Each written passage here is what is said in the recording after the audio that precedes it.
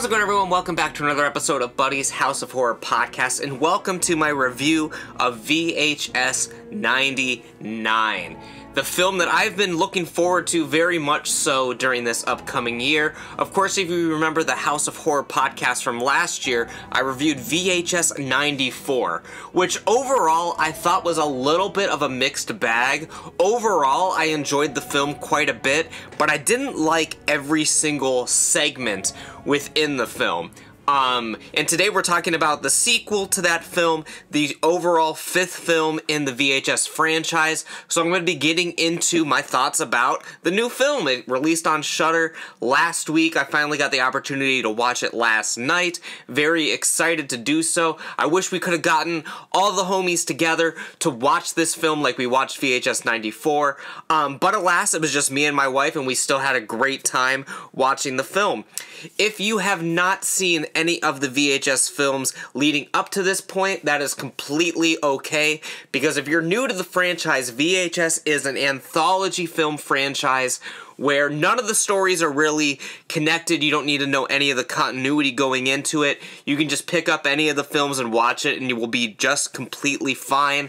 As I said, it's an anthology, so each story is its own self-contained adventure. In this film, it has 5 new segments with as well as a wraparound, which doesn't have like a concrete kind of story to the wraparound. It's more or less just kind of setting the tone to this. I mean, it does have like a general story, but it's not like a major thing. Like in some of the other VHS films, you would see, you know, you'd kind of have like a story that's going on in between all of your things, and you're cutting back and forth trying to do it. This, it's more like little segues, little fun things in between, and I felt that they were very nostalgic. But we'll get into that in a second. I guess, what did I think of all of the segments? So, overall, I found this film to be very fun, very enjoyable. There was not a segment in this film that I disliked. If you remember VHS 94, I liked most of the segments, but the wraparound was a total mess, and one of the stories in there just didn't fit the tone of the rest of it. And I have similar feelings about the other 3 VHSs. There's things that I like about them, there's things that I don't like about them. Like VHS 1, it kind of doesn't have a lot going for it. It has a couple good segments in there. VHS 2 has a couple really good segments in it, but also a couple that are really missing the mark. The third one, VHS Viral, I haven't seen since it came out, but I remember that one pretty much being pretty bad overall. And VHS 94 I thought was like a good return to form for the franchise. It had a couple really good segments, but like as I said, the wraparound was a total disaster. And it did have a segment within that didn't match the overall tone. It completely like threw off the vibe of what VHS 94 was about to be. It didn't feel 1994. This one feels very 1999. There are a few things in it that are a little off, and I'll talk about that in a second. But for the most part, it feels like 1999 throughout this film. We start off with our wraparound, which is basically a home movie that someone made with little stop-motion action figures. And the reason I felt this very nostalgic was because I used to make stuff like this all the time as a kid. I used to always make little... I would normally do like a Western kind of thing, because I had a lot of like... My sister had like these doll houses, so we would use them as like Western like kind of doll houses, and we would make little stop motion short films with our action figures and stuff like that. So I did stuff like this all the time. We made like an Indiana Jones one at one point. We did all kinds of cool stuff, but it really reminded me of that. And 1999 would have been roughly around the same time period where I would have been doing this. Maybe a couple years later, obviously. In 1999, I was about 7 years old. But, so around this time I was doing stuff like this, so it really hit a special place in my heart, the wraparound in this. It was obviously unlike any of the films I was making at the time. There was a lot of blood and swearing and stuff like that, that I was not doing at 7 years old. But still, it hit that special place in my heart, so I really liked the wraparound in this as well. I thought it was very fun, very humorous. If there was something I could say about just the entire piece of VHS 99, all of it put together, like all of it was fun none of it was scary. All of it was fun and goofy and silly. It would be a perfect movie to watch with like a bunch of people and just kind of have a good time. There's nothing in it that is actually scary, I feel. There's some like creepy moments and stuff like that, but then once you get like the certain reveals to some of the things, it's not scary. I'm going to do this like relatively spoiler free. Of course, I'm going to be getting into some plot details just to move it along, but I'm not going to be giving away the endings and stuff like that to some of the shorts. But, you know, you kind of need to give a little bit away to sort of, you know, talk about any of the segments at all. The first one is called Shredding. And it's basically about a band that is going to go to this underground colony, and they may or may not be haunted by another band, like a zombie-ish band, but we don't really know what's going on. Like, we see them getting possessed, we see them, like, goofing around, like, oh, they're pretending to be possessed just to freak out their drummer, who's a little bit more on the timid side. So we don't really know if they're luring this guy down here just to make fun of him, or if there's really something more that's going on to it. The thing that bugs me about this one is I don't feel the music in it for the band is representative of 1999. Like, they're playing stuff that... It's just weird, because 1999, like, that's the year, like, Enema of the State came out, right, by Blink-182. And the music they're playing in this sounds like stuff that would be influenced by the punk scene after that album. So if this was like VHS like 2004, like totally would have gotten it. But VHS 99, at least for me, like the way I felt like representative of the music, it didn't really feel 1999. It felt more like music we would get into the early 2000s, into that next wave of sort of pop punk stuff like that. It sounds less like, you know, stuff like The Descendants and more stuff like your Green Days, more stuff like obviously after, because there's some like grunge element to the music too, like it kind of sounds like a Hole or a Nirvana, but the music in this actually, it really reminded me of Lindsay Lohan's fake band in Freaky Friday. That's kind of how the music in this sounded to me, and of course that was a little bit later on, past 1999. But other than that, like, I thought the short was fun. Again, not particularly scary, but I didn't think any of them were scary, so I'm going to end up saying something similar to that to all of them. Something else that was in all of them that I felt was a little too much was, yes, we understand we're in 1999. You can build that up through the atmosphere, the tone, and stuff like that. You don't need to constantly keep putting in 90s references. Like, in one of the shorts, they're like, oh, if you do this, we'll get you a Dreamcast, and stuff like that. Like, they're, like, constantly making 90s references in all of these, which I thought was a little bit too much. And, I mean, I get each of these was made by a different director and a different team and all of that, so maybe they didn't necessarily know all of the references that were going to be in all of the shorts, so maybe some of them could have been like, okay, let's tone that down a little bit, because they're constantly referencing the 90s.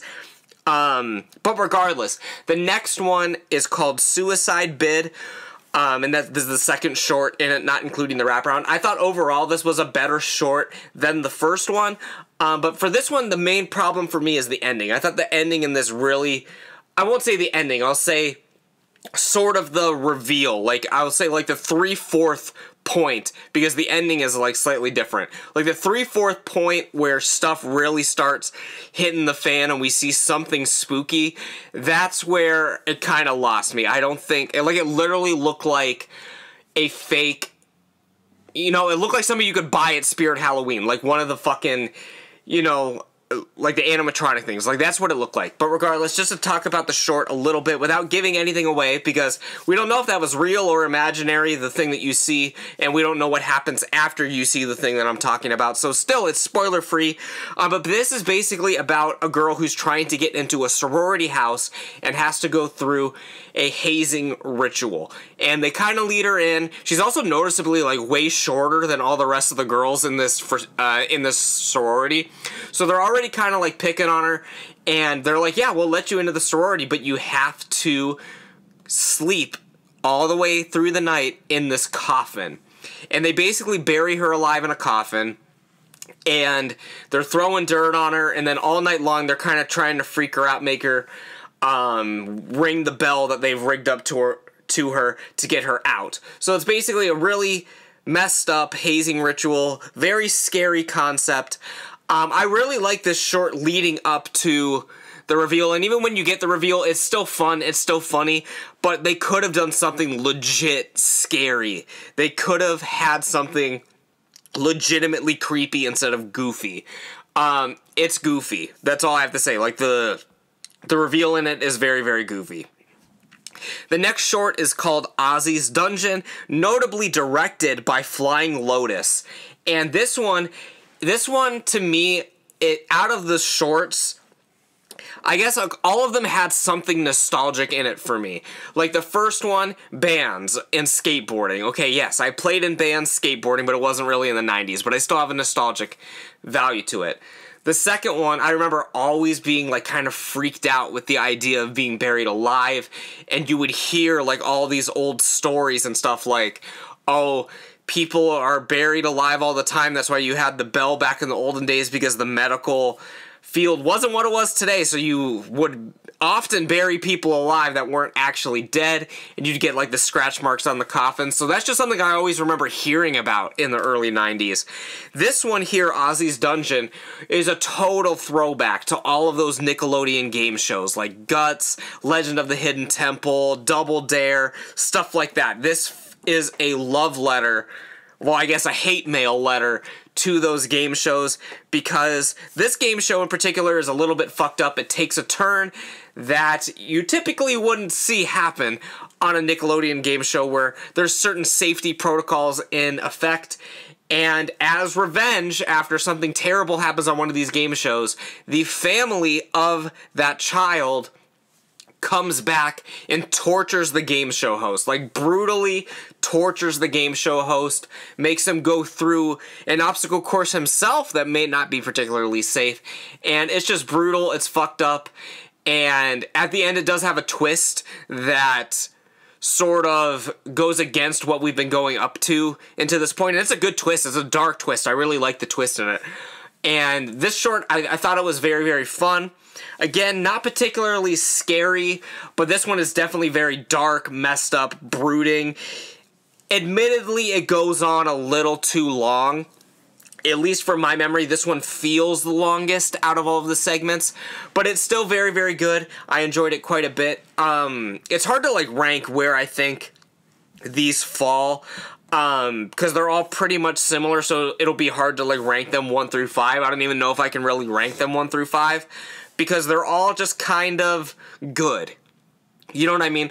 Like, it's not VHS 94. The segment with Ratma was like outstanding, incredible, great. Like, all the segments in here are good. They're fine. They're fun, which makes it a very good, fun film overall, but it's not like there's one segment or anything that really goes above and beyond and is insane crazy.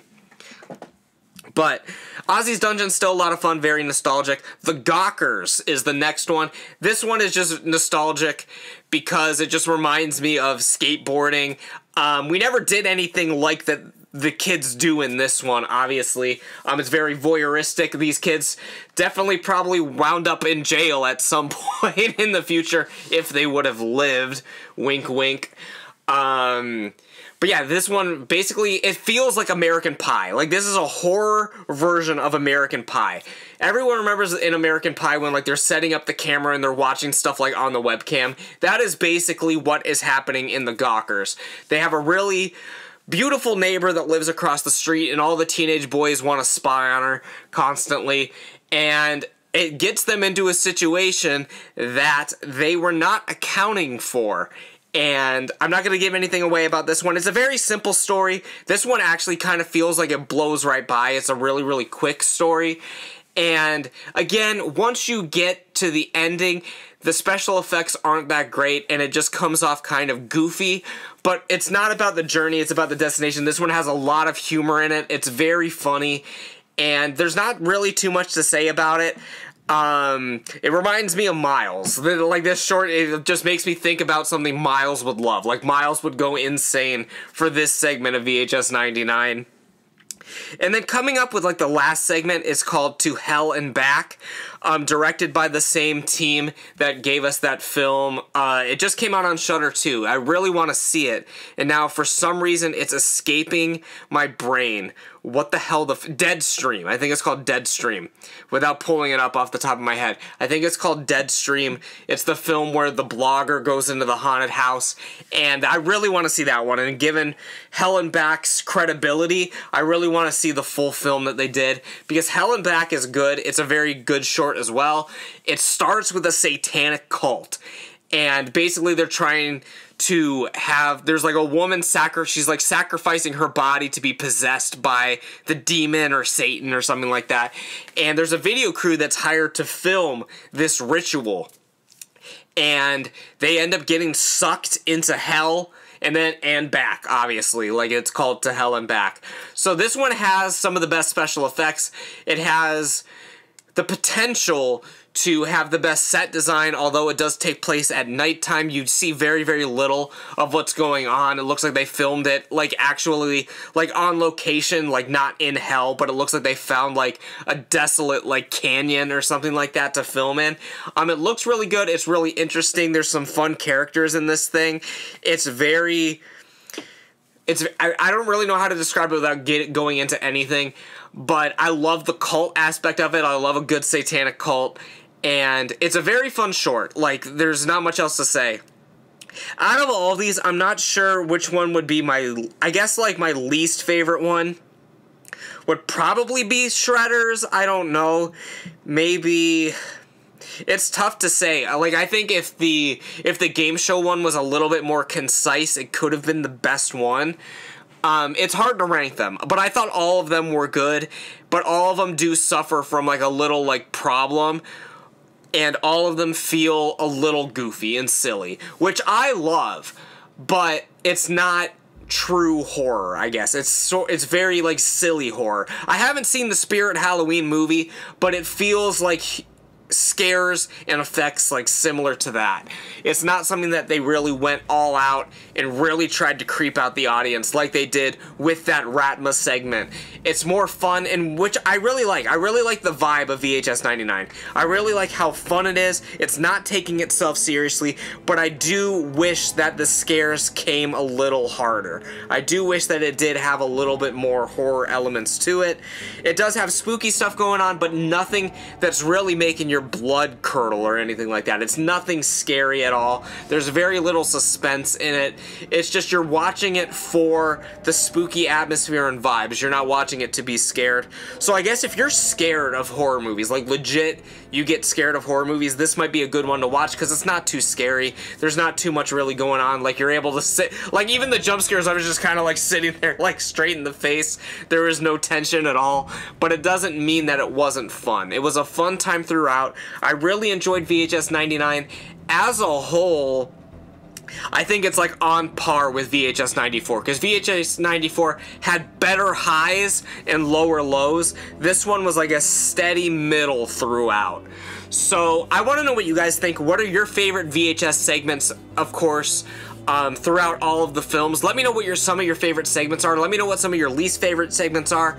If you're watching this over on YouTube, make sure you give me a thumbs up. Share the video with a few friends. If you're listening on Spotify, Apple Podcasts, Google Podcasts, wherever you listen to the show, make sure you're leaving me a 5-star rating and a review. Make sure that you are subscribing to the show on whatever platform you're listening to it on. Help me spread the good word about the House of Horror. Help me get more eyes and ears on the show. I really appreciate it. Let me know what I should be reviewing next. Let me know what horror films I need to check out by the end of the year. I've watched a few releases that have come out this year. I still haven't seen Barbarian, still haven't seen Smile. There are a few films on my list that I still need to go see. But what was your favorite new release horror in 2022? Definitely get in touch with me and let me know. And with that, I will see you guys back for another episode of the House of Horror coming at you very, very soon. And with that, just take care and stay spooky.